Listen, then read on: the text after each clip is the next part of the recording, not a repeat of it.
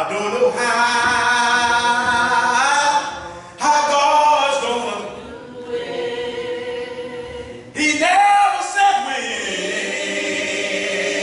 when He's gonna fix it. One thing that I know, yeah, my God has made a way for me.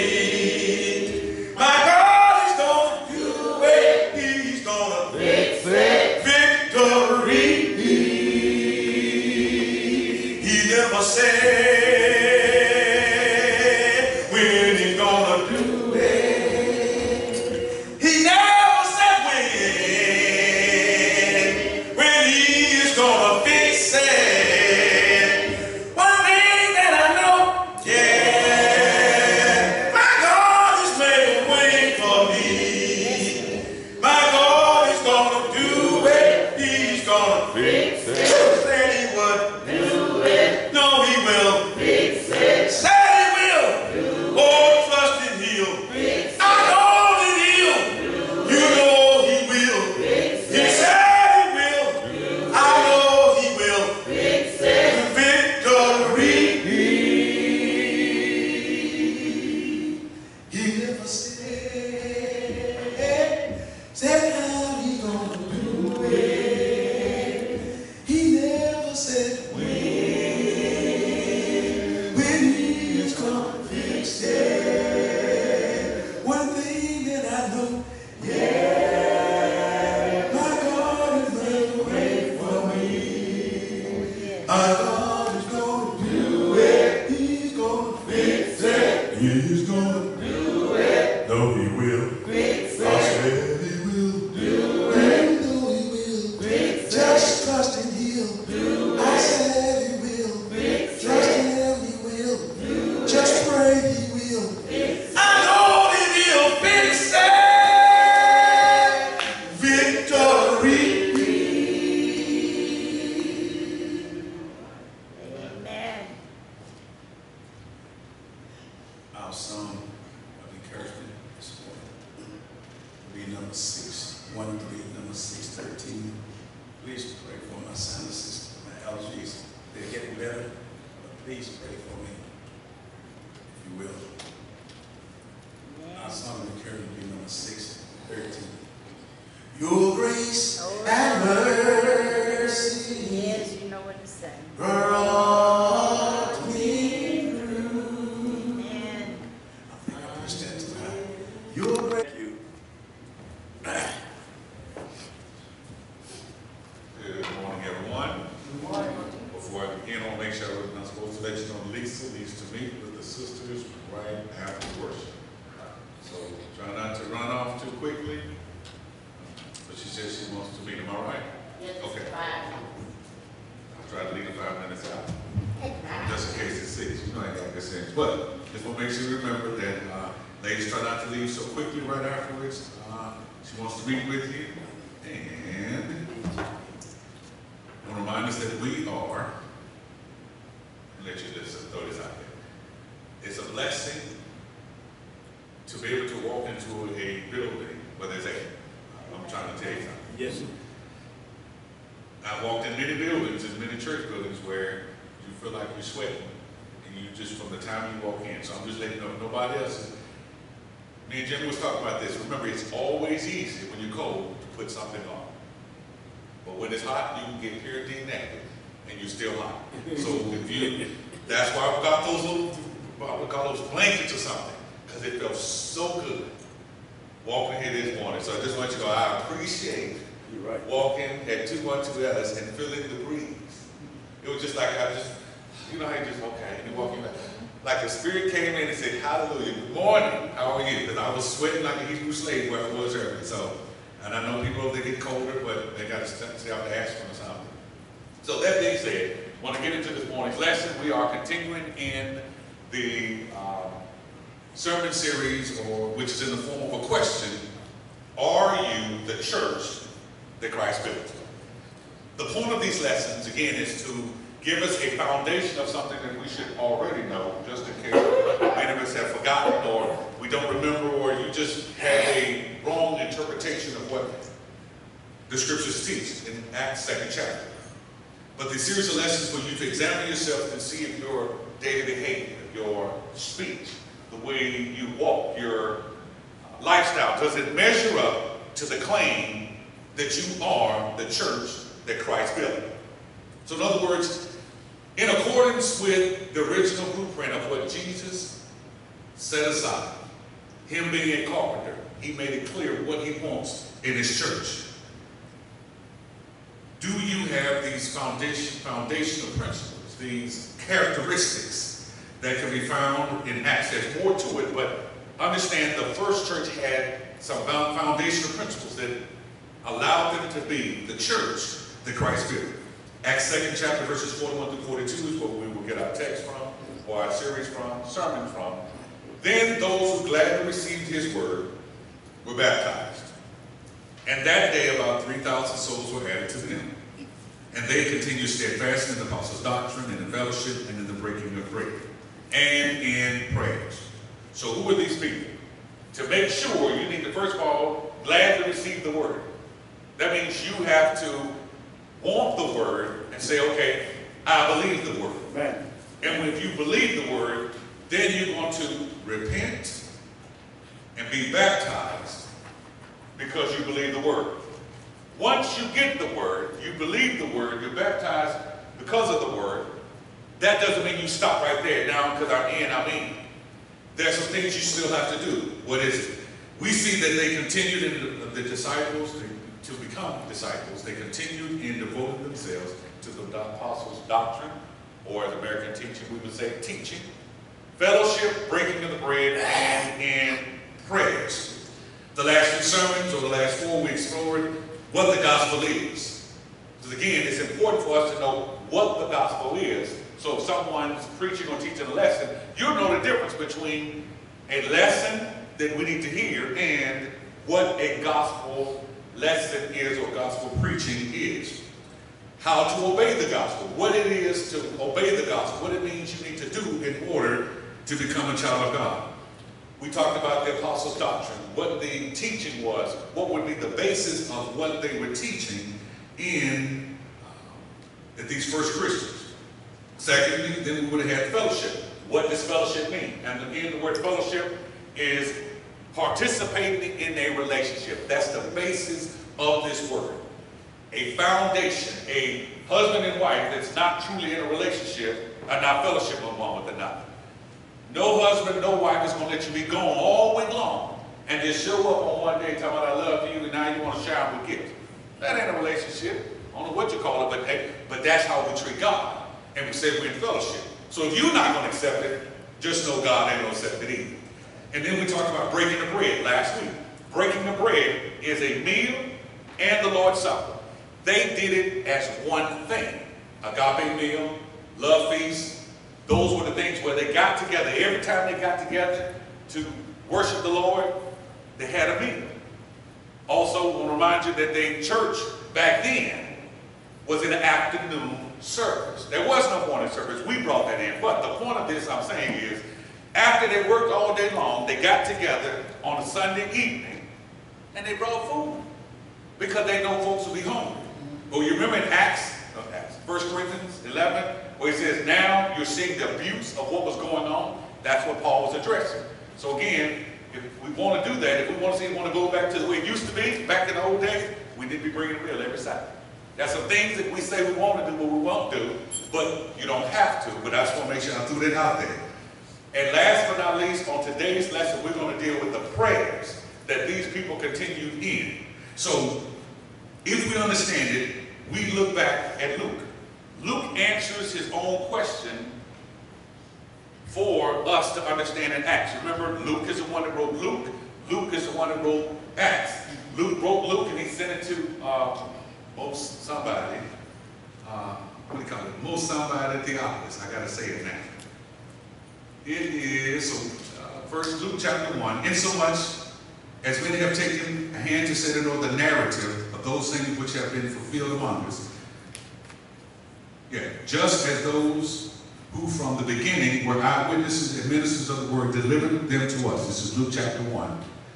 And it seemed good to me also, having perfect understanding of all things, that from the very first to write to you an orderly account, most excellent Theophilus, that you may know the certainty of those things in which you were instructed. So we go to Acts 1, verse 1, the former account I made. What I wrote last time, O Theophilus, all of that Jesus had began both to do and teach, until the day in which he was taken up, after throughout the Holy Spirit, and given commandments to the apostles to whom he had chosen. Keep reading. So the point of this was to let you know everything that we want to know about what's going on in Acts 2nd chapter as far as definition, Luke already told us. So therefore, we're going to deal with prayers according to what Luke has to say about it. So what's usually overlooked when I see that people do this text and when they want to do prayers is they forget the historical background. For those that have missed, I'm going to make it short, but we've discussed the historical background of what was going on, or the current event that was occurring for the first Christians when they were added to the Church of Christ. Simply, it was the Passover and the Feast of the Unleavened Bread. We remember that, right? We agree with that because it's important to understand what was going on that lets you know why there were things that were going on that the church was doing when they first got added that you wonder why they were doing it. The Feast of the Unleavened Bread, Exodus 12, 6 through 20, Leviticus 23, 5 through 8, Numbers 9, start 1, reading the verse 5. We've said that on several occasions, but to say is God gave the stipulations, or we'll say the commandments on what they're supposed to do during the Passover and the Feast of Unleavened Bread. And it was the custom, or we'll say the tradition, for each person, or every Jew, to pray 3 times a year, coming to the daily sacrifices 3 times a year. They had to be there. Now, when they came to the Passover, there was a daily thing of sacrifices that was going on, which was in the morning, the evening, and at night. And actually, every Sabbath day, they did sacrifices every morning, at noon, or every night, or we'll say every evening. So we now have instances where they were doing what they do every Sabbath. They were also doing at the love feast, at the Feast of the Unleavened Bread. So the tradition that people were to pray 3 times a day came from Abraham. In Genesis 19, they say Genesis 19, Abraham prayed in the morning. Well, he was a morning person, so we know they contributed him every time he gets up early in the morning, he prayed. Isaac was considered an afternoon person. You see instances in Genesis 24, starting in verse 60 through 65, I think, where it talks about Isaac praying in the afternoon. Then you had Jacob, who wrestled all night long, and they want to make sure that you understand that there was the mindset of Jacob was a person that liked to pray before he went to sleep. So they took these 3 patriarchs and said, we're going to pray in the morning and the evening and at noon. Plus, God already told them that you're going to do the sacrifices, which they did in the morning, evening, and noon, evening and night. So they just incorporated that. So every Sabbath, they had morning sacrifice, afternoon sacrifice, and evening sacrifice. So they just added prayers with this. Now, also at the same time, when they went to the Feast of the Unleavened Bread, guess what they did every day? Sacrifice in the morning, sacrifice in the afternoon, sacrifice in the evening, or night. We'll call it night because to us it's night. But just understand that that's what they were doing. So since they were doing prayers at each and every time, so when we read in Acts, 2nd chapter, where they continued in prayers, guess what they were doing? What they were always doing. There was no change except, I'm getting a little ahead of myself because I don't want to just mess that up. We might as well go there. There was a change. They changed the focus of why they were praying all 3 times a day. Just in case somebody forgot. Remember, Daniel prayed 3 times a day, got in trouble. The psalmist in Psalms 5, David prayed 3 times a day. So the disciples of Christ were doing what they were supposed to do, which was at the Feast of the Unleavened Bread. Supposed to be praying 3 times a day. Supposed to be breaking bread the way they were breaking. They were supposed to be, when it says continued in the apostles' doctrine, they were also at that time supposed to be studying and reading and sharing God's word every day. So continue steadfast in the apostles' doctrine. Luke lets you know that we're supposed to continue studying God's word. Continue in the apostles' doctrine. So that's what they were doing. Then there were 42, go back over there. In fellowship, they believed that going and eating a meal in Jerusalem and getting together, they were fellowshipping anyway because they were sharing a meal one with another. They were sharing in the breaking of the bread and the wine, which represented their escape and redemption from Egypt and the bondage of slavery.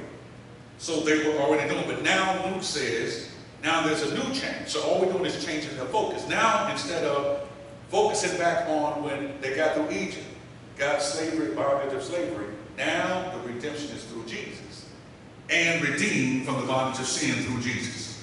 So the breaking of bread went from the Passover. Jesus is now the Passover who fulfilled the Passover. So now our focus in breaking the bread is toward Jesus. Then we get to the prayers. Their prayers were for deliverance and all the other things that you're supposed to ask for. We did Psalms, was it 101, 102, 103, where they prayed for deliverance and they prayed for forgiveness and they prayed for a lot of things. Now the focus was no longer on those things, but now it was on the prayers for the kingdom. Bless her heart. That's all like Western.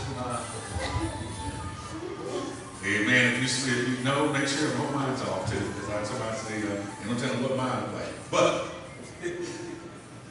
what I want to make sure you understand is when we say devoted, I didn't say this earlier in the first sermons, but the word devoted or continue steadfast in the Greek, it simply means to occupy oneself persistently or give constant attention to. So they were giving constant attention to all those things that we read in Acts chapter 2, verse number 42.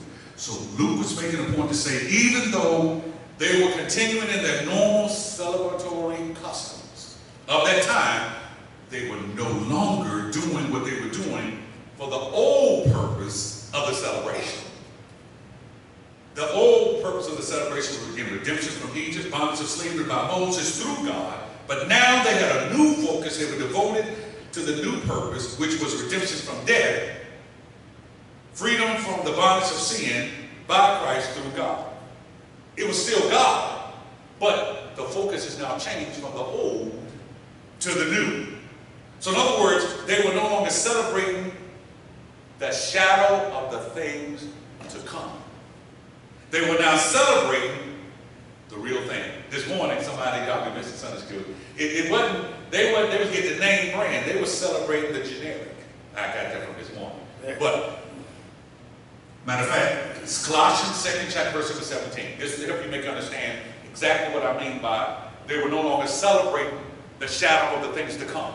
Colossians 2nd chapter, verse number 17 says, therefore let no one judge you by what you eat or drink, or with regard to festival, unleavened bread, God to a new moon, some tradition they were doing, and the Sabbath, which was, we know, every Saturday. These are a shadow of the things to come. But the body that casts it belongs to Christ. Y'all see that?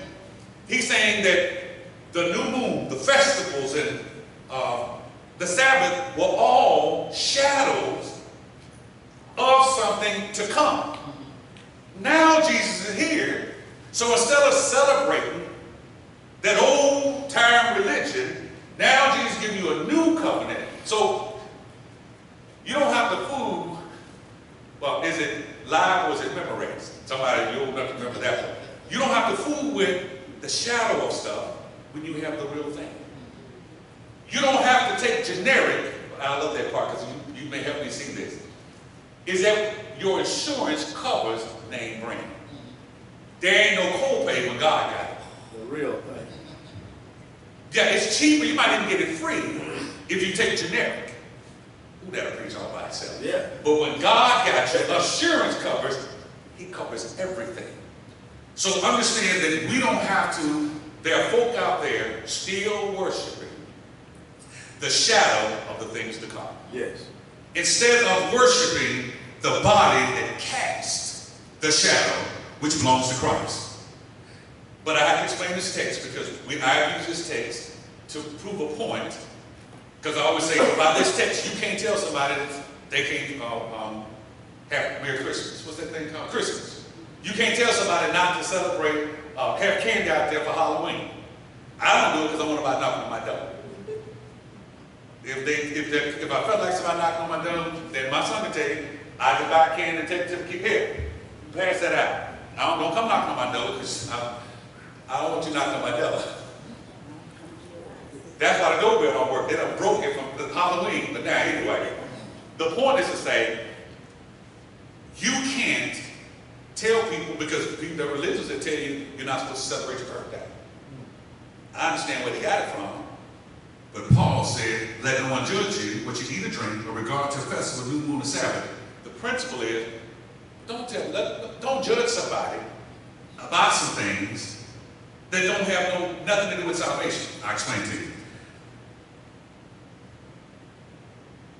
Many Jewish Christians, Acts 15, starting verse 1, felt that the Gentiles, or the Gentile Christians, had to be circumcised. Y'all remember that? Well, if you don't remember, read off on it. But he said, in order for you to be a Christian, you have to be circumcised and keep the law of Moses as well.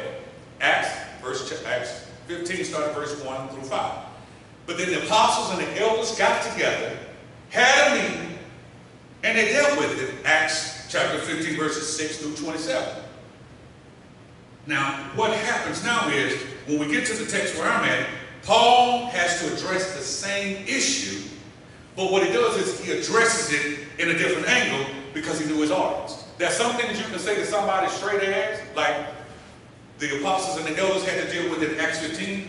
Paul, knowing his folk, said, I'm going to say it in an angle that's going to help you understand. So when we get to Acts, Colossians 2nd chapter, starting verse number 11, Paul points out that through baptism in Christ, we experience true circumcision, which is the cutting away of the sins of the flesh. He was saying, you don't have to be physically cut. That was under an old law, under somebody else's an old covenant. You're under a new covenant. Therefore, what you need to be concerned about cutting away is the true circumcision, which is through Christ, that cuts away the sins of the flesh. Therefore, by Jesus' death, verses 14 15, by Jesus' death on the cross, Jesus has taken the old law out the way. That's what he's saying. Which means it doesn't matter about somebody celebrating Christmas or celebrating their birthday. There's got to be some more stuff we celebrate. Anniversaries. There's a whole bunch of stuff folks say you can't celebrate. But Paul wants you to know, we're now celebrating the real thing. What you talking about don't matter. It has nothing to do with salvation. That's the thing we want to make sure I understand. So if I have lights on my tree, lights on my window, lights on my house, it ain't my house because I ain't putting all that stuff up. So that's first of all. But what I'm saying is I have a right to do that because that has nothing to do with salvation. Now, if you don't like doing it, you don't want to pass out candy, you don't want to get a free bunny the day after, get that big old basket, all that free stuff half price, that's on you. But don't judge someone else for what they do. When he says eat and drinking, I have to throw this out there. If somebody wants to eat pork, but you say you shouldn't eat it, you don't want to have blood pressure. They don't. So don't you eat it. Hey, look at all that bacon you got on your plate. You just wish you had some. Okay, so the point is, be mindful, stop judging folk for stuff that has nothing to do with salvation. So we get to verse number 16 and 17 of Colossians 2nd chapter. Don't let anyone judge or condemn you for keeping with some old traditions. Because those traditions that they were saying you shouldn't keep new moon, you shouldn't keep the Sabbath, you shouldn't keep the festivals. What Paul wanted them to say is, don't condemn them for it, but understand those very traditions pointed to and continue to point toward Jesus. That's all. So we're not under that obligation, but those guys, you remember, they were fresh Christians. They still had some baggage. Matter of fact, let's throw this out there. When you became a Christian, You still had some old-time baggage that you had to slowly but surely get rid of. Some of us were some of the biggest whoremongers that you had to let go of. Some of us were some of the biggest drinkers, the most tore up from the floor, drunk person there ever was. There were some things you didn't let go of. Some of you used to smoke a little bit of this, left-handed cigarette, right-handed cigarette, double-handed cigarette, whatever you smoked. But you, when you became a child, you just didn't stop it overnight. There's some things in our lives from before, because we all got a win, we used to do this, and a wind, we used to do that. So Paul was saying, don't beat them up. Matter of fact, as Romans, he told us, be careful when you judge folk, because you do the same thing. Romans 2nd chapter, verses 1 and 2. So every time you judge somebody, he said, don't forget, how you going to judge them when you were doing the same thing? That's why I'm judging about drinking, smoking, doing everything else, because I don't think it's too much. I didn't kill nobody. That's about the only thing I did, but I did kill people with my mouth. So I'd be mindful. That's why I deal with people with gossip. The point is, Paul's saying, don't let anybody judge you over traditions and foolishness, but understand, these people still have to grow. So that means when you see someone coming in tripping over some stuff, they got to grow. So be careful when you call yourself judging folk. Now, they've been in the church 25, 30 years and they're still doing the same thing. I don't know what to tell you. Just make sure that you just continue, that you don't do what they do. But I want to make sure everybody follow what I'm saying, but what Paul meant by why he said what he said. Good. So as Theophilus, thank you. I don't know how my lip turned out for people that you in the ass. As he read Acts 2nd chapter, knowing the tradition of the Passover and the Jewish feast, he would understand what was going on. But also because of Luke's previous letter, he would already know what Luke meant when he said, and they continue steadfast in apostles' doctrine. That means they were studying a lot. They were studying God's word. But now they were studying apostles' doctrine and not just what was being said. Fellowship, breaking the bread, and prayers. That makes sense, everybody? Good. So now, Luke's account of Jesus' prayer life in Luke defined what he meant by prayer in Acts 42. We don't have to go and do some theological doing rah. Like we did Friday and next Friday, or Friday after next. They don't tell us why Craig, and the significance of why Craig ain't got no job. And while all this is happening because Craig ain't got no job, they don't tell us anything in the sequel. Why? Because if you've seen the first movie, you already know. If he had a job, he wouldn't even do all of that. So we understand, no job on a Friday. You ain't got no job, you ain't got nothing else to do. This is what's going to happen. So he doesn't mention it in the second sequel. So Luke doesn't address what prayers is because he's already addressed it in the first book. Luke notes in Luke's 2nd chapter, verses 40 through 42, that Jesus as a child observed the customs and traditions going to Jerusalem to celebrate the Passover and the Feast of the Unleavened Bread. So now we got, why would Jesus be there at the Feast of Unleavened Bread and the Passover? Jesus did this before. So in Luke, from a child, Luke's 2nd chapter, we see it was a custom for Jesus to go. So now we know Jesus went every Feast and Passover, Jesus did it. So when Jesus does it there, and they see that those guys are coming, wait, what they're doing. Sorry, I was trying to get my Bible going. I'm sorry. Well, I don't know what kind of Bible you guys listen, but amen. Talking Bible, but I guess it's saying to you, keep you loving. All right. Luke 22, verses 1 through 20, we see Jesus now grown at the Last Supper with Jesus having the Passover. But what did Jesus do that we say every Sunday when he did the Passover? He prayed. He prayed for the bread, and he prayed for the contents of the cup. Jesus didn't pray for the cup. Let me just throw it out there. He didn't pray for the cup. We don't drink the cup. We drink for the contents of the cup. It's the wine. So there's nothing wrong with people saying, but sometimes people say they made an argument over the cup. It ain't the cup. It's the contents of the cup that means something. So Jesus also prayed at the feast. So Theophilus, knowing that this would happen, he now has an idea of what is he saying about prayer. So we get into Luke's record, we find out that Jesus was a praying Jesus. Jesus was a Messiah that constantly prayed all the time. Let me explain first. Prayer, my simple definition, without getting all theological, because to me it's a waste of time, is basically an avenue that we approach God, or we can access God to talk to him directly.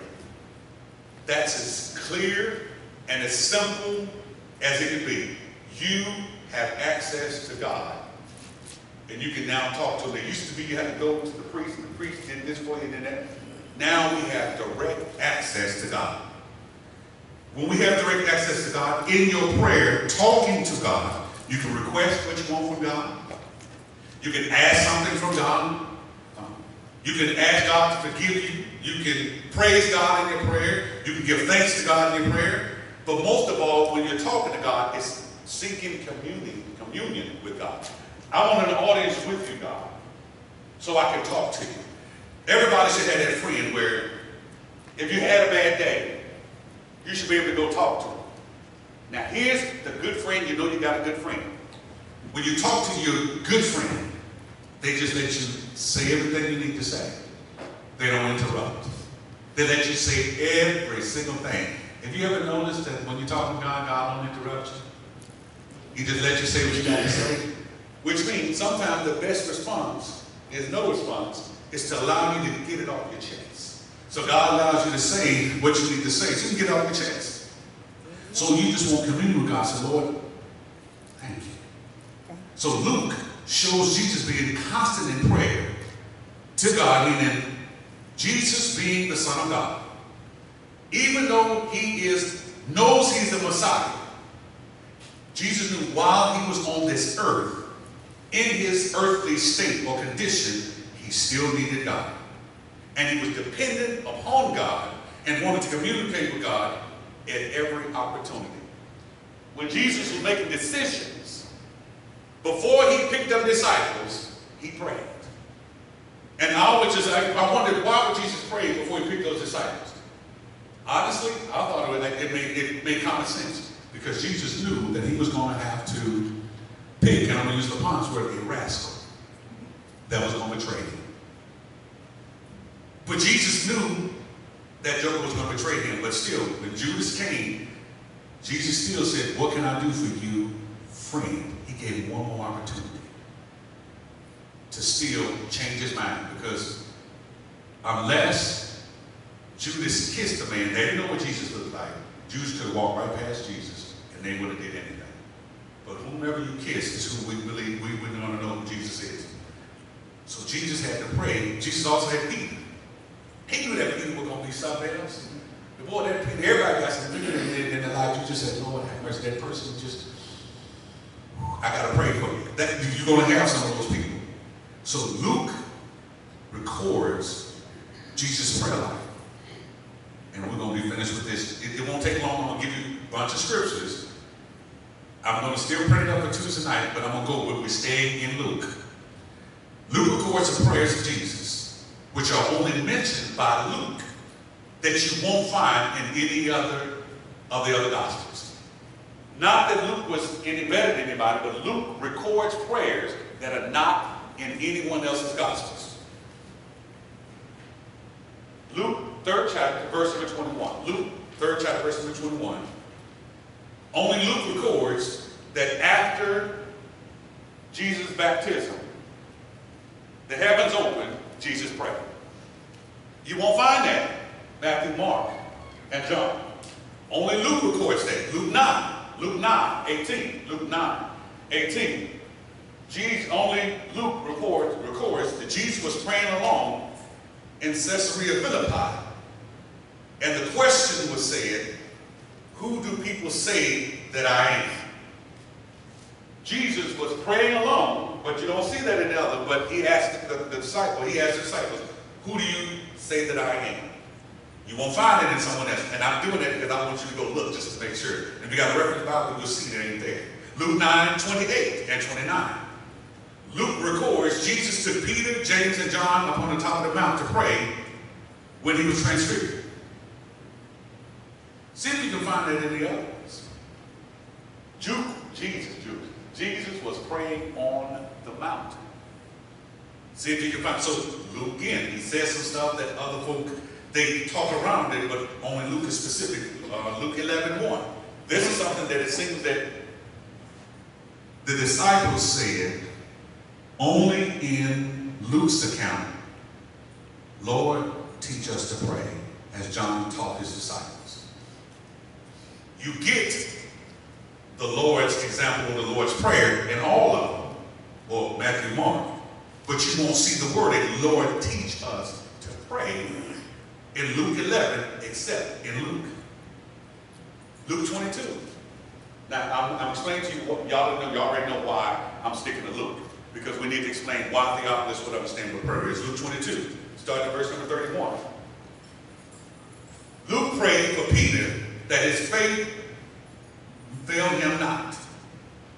Luke shows that Jesus prayed for Peter that his faith don't fail him. Luke is the only one that mentions that. Now, here's the beauty of Jesus. Let me say this is good, right? Luke 3:21, Jesus was praying at the Jordan River. Luke 9:18, we find Jesus is praying by himself. Luke 9:28 and 29, Jesus is praying on a mountain. Luke 11, Jesus was praying in a certain place, is where it says. Luke 22:31 through 32, Jesus is praying for someone else. I'm showing you a pattern. These are the things as prayer that we should be doing. Luke 23, verse 34, only Luke tells us that Jesus prayed for his crucifiers. While Jesus was on the cross, only Luke tells us, praying for his enemies. Jesus said earlier, pray for your enemies, pray for those who despitefully use you. Jesus is going to tell them to do something, and guess what? He did exactly what he told them to do. This is why Jesus is who he is. Jesus never asked somebody to do something that he wasn't willing to already hadn't done himself. So on the cross, these jokers are doing what they're doing. Jesus prayed for his crucifiers. You have to ask yourself, how many of us can pray for somebody who's cussing us out like a dog? Right there in front of us. You talking about, yeah, okay, you know, we talking about saying get behind me. Okay. Luke is also unique in his gospel when it comes to prayer because he's the only one who records the prayer parables. There are no prayer parables in the other gospels. Luke 11, after the Lord's Prayer, in Luke 11, 1 through 5, 1 through 4, verses 5 through 8, Jesus gives a prayer parable, 5 through 8. But only Luke records the prayer at midnight for the persistent friend. Luke 18, verses 1 through 14, two more parables talking about prayer.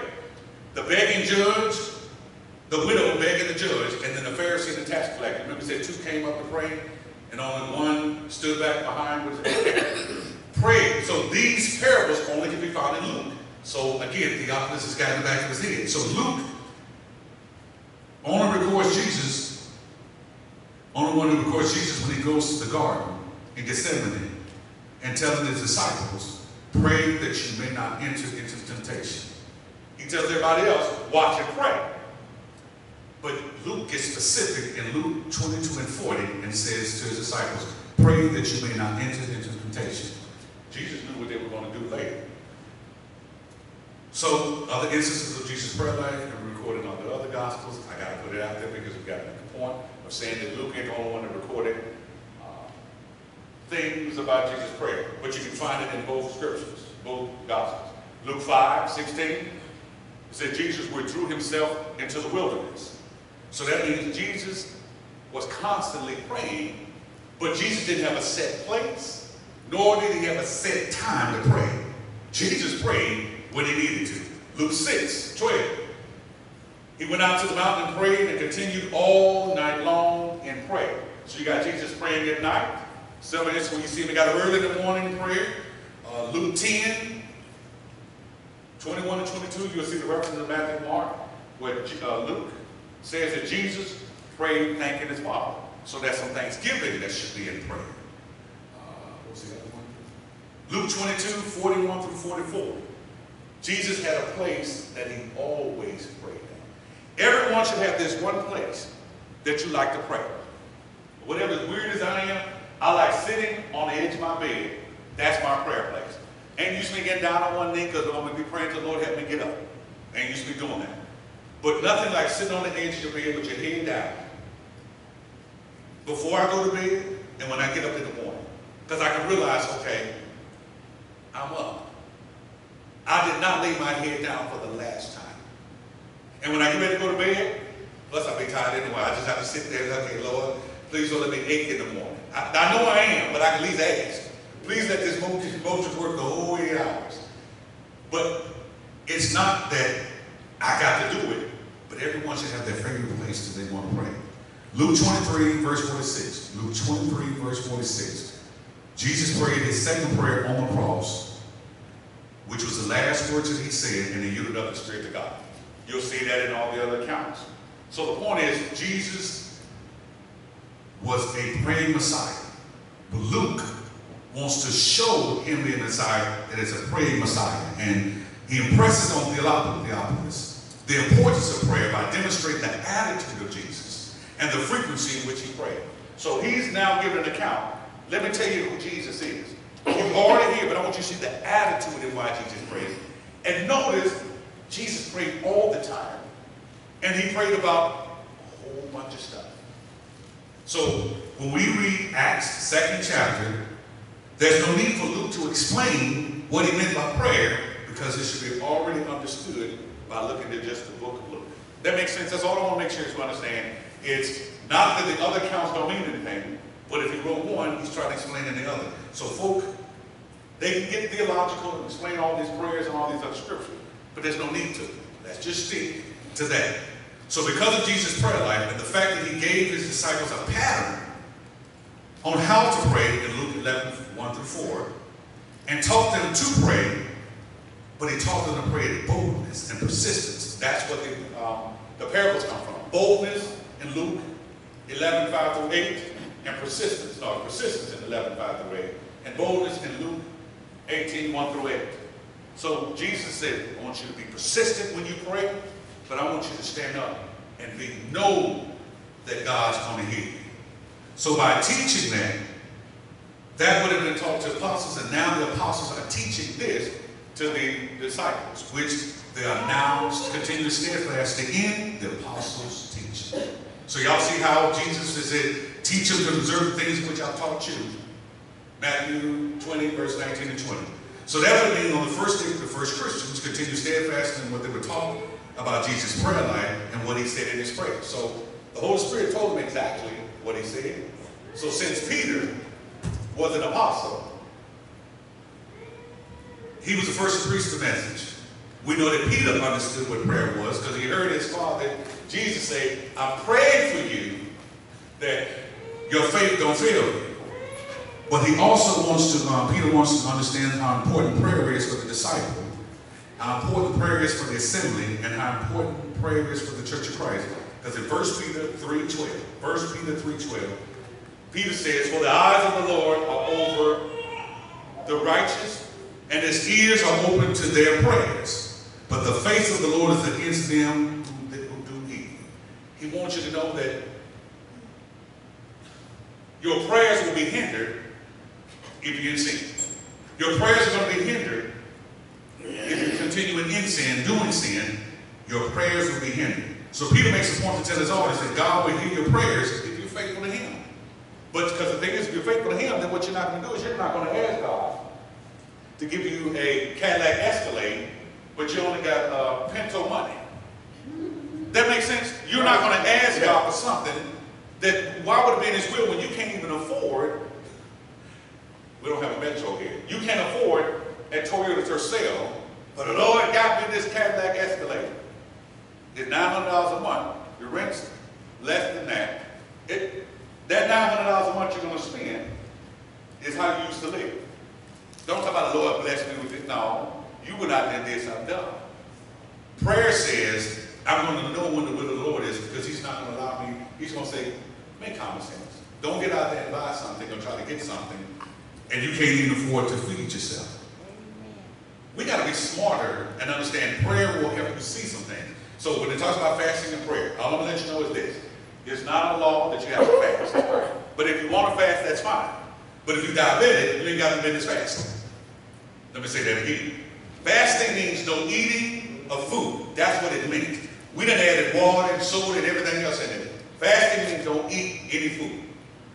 That's what it means. But if you're diabetic, you honestly, you have no business fasting. Because all you need is your sugar to drop or your sugar to go up, and now you're in trouble. If you want to do it, you go right ahead. But you have been warned twice. I know that ain't a word, but it sounds good when I say it. It's take care of yourself. God doesn't want you to eat no food, but take care of yourself. So as Luke wrote, Acts 2nd chapter, verse number 42, they continued steadfastly in the prayers. He was referring to the disciples assembled in the church of Christ to pray whenever and wherever the church meets together. Every time they met, he wanted to understand that you should pray. Man. When y'all come here on the weekends, or ladies came to this, pray. When y'all get together on the way to Florida in the van, pray. When y'all just come together to place praise, I'm praying, please let me be Lisa and Jeremy. Please, I don't want to lose them. Have to hear it for the next 5th Sunday. So, okay, y'all laughing, but I'm just saying, it's talking with God to make sure. But it's like when you come together, pray. That's all he wanted to understand. He said you don't have to have set times. Just when you come together, when you're in the church house, when you're from house to house, you ought to have prayer. That's all. When you eat your food, you ought to pray. You have no idea what that person did with your food that you got from another place before we get there. If you know me, I don't go to eat any restaurant or any fast food place where I can't see them cook my food. It may take a while, so that's why I love Burger King. I can look right at it. Dead set. Hey, that bread, who they're going to? Because last night, that's where I went. I was so hungry, I didn't know. I said, they're the quickest, and I wanted it number 4. And the guy, the way he was holding the bread, I said, hey, can you give me some more bread, bro? He said, why? I said, like, you just swiped your forehead with your hand? He just looked at me like, please, can I have some more bread? And there's a lady that was sitting in the bathroom, no, hey, so, hey, can you give me some more bread? You get like this, and then no. She said, you just don't want to say, I have to see. Now, he probably didn't mean no harm, but I just know he wiped his head. And he got the, you know, he's got sleep. He got it rolled all the way up, so now the underarms are showing, and he felt like, So I still praying over that food because I'm thinking, I don't know what you did, but I missed like a hand. But the point is, pray in every situation. You never know. When you get in your car, how do we know this is not our last time going to where we have to be? Lord, get me to my destination safe. Don't just take God for granted and think God got you, which you know he does. But talk to him, Lord. I know I'm on the way because they travel. I thought I traveled. They travel everywhere. Going places in the woods, in the backwoods, and there's no cell service. But LaPonce know every back road, every cook cranny. But you keep in prayer, please let him get out of the way. And Lord, please let God don't kill him. Because he done said something to her, and then she dog, hey, I said, you know I should say it. Don't make prayer something that you've got to do because that's what you're supposed to do on the acts of worship. That's not what prayer should be. Prayer should be so much in your heart, so much in your daily routine that you say prayer. You pray? Yes. So when you examine yourself, see if you have been baptized for the remission of sin. You're glad to receive the word. You're actually studying, sharing, reading God's word, apostles' doctrine, teaching. Your fellowship with your brothers and sisters in Christ as well as with God. You're in breaking the bread. So when we come together to have a meal, you're participating in the meal by bringing something to the meal. Fellowship means participating. That means doing something with it. Also participating in the Lord's Supper as well. And in prayers. When we come together, when someone's praying, you should be praying as well. Jesus gave us an example on how to pray. Therefore, if you want an example of the first church, if you're not feeling these things, if you're only doing 3 out of 5, you really ain't the Church of Christ. But if you're doing 4 out of 5, you really ain't the Church of Christ. But and if you ain't doing the first one, which is being glad to receive the word and being baptized, you sure enough ain't the church that Christ did. But if you're one of those people who have 3 out of 5, 4 out of 5, 2 out of 5, you can repent and get it right with God right now. That's too easy. Because you know all you got to do is you've heard it, you have no excuse. But if you're here and you're not a Christian, then you can remedy your spiritually lost condition. Simply meaning you have the opportunity to obey the gospel by hearing that Jesus Christ died for our sins. He was in the grave, a grave that didn't belong to him, but he knew we were going to be that long. And being resurrected on the 3rd day according to the scriptures. You understand that to be something true. But by receiving it means you have to believe it. So if you believe it, then that's the gospel of Jesus Christ.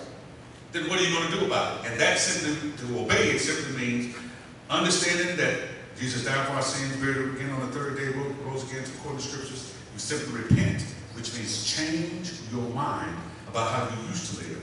Be baptized for the removal of your sins and receive the gift of the Holy Spirit.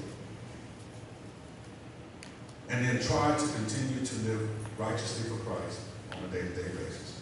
If you need to respond to the invitation of salvation through Christ, then you can come down now as we sing this song of encouragement. Have you been